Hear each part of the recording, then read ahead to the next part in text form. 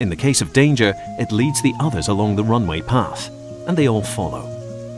Both sexes have horns, and females can be longer and with a smooth backwards curve.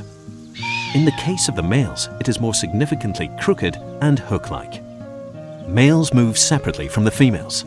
During the mating period, they mark their territory with a specific secretion from the glands at the base of their horns. They rub them onto the branches of shrubs. Chamois love the high, inaccessible rocks, as well as the presence of a river or spring. A place like that with running water in the foot of the rocky peaks is frequently a favorite place for wild boars in spring and summer. The noise made by the running water shuts down one of the pig's two best senses.